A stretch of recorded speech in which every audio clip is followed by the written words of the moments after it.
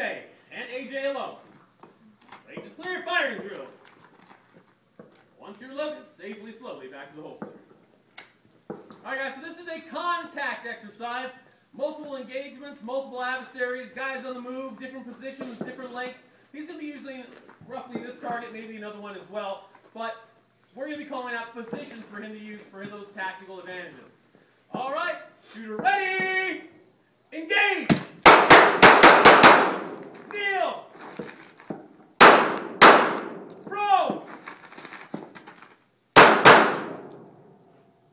Roll!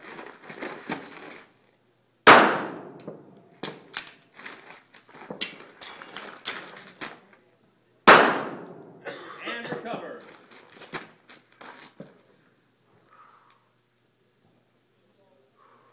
Now, I want you to take note, because we're going to talk about this next. You notice how we keep turning our heads and looking around. He's checking his environment before he comes up into any unwanted gunfight.